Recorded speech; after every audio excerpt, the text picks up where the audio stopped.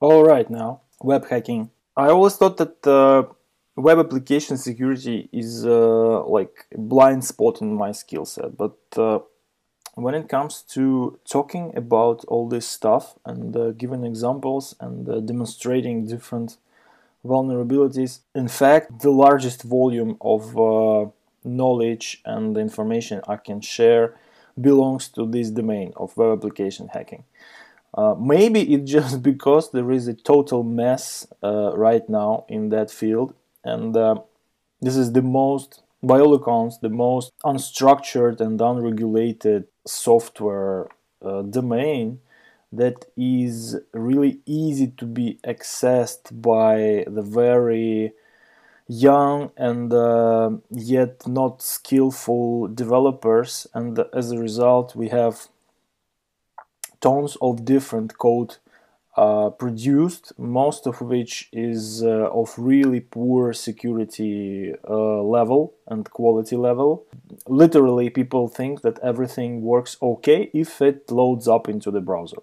Okay, so this is the main test case. In fact, in the reality, this is not always true and correct, right? So if it works as the developer expects, that doesn't mean it won't work as the hacker wants it to work.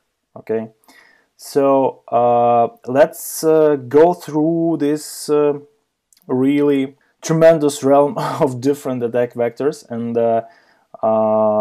go through all of them one by one. However, I must warn you that for this section, unlike other sections of this video tutorial, you have to know at least the basics of HTTP protocol and web application structure and the means of communication between different web application tiers. Just because it is not possible to cover all of that in the reasonable period of time. Okay, so if some things that are in the lecture videos are not clear to you and you will realize that, please continue to the demonstration section, because we will go through how it all works and can be attacked in the demos. And then, if required, please rewatch the lecture videos once again.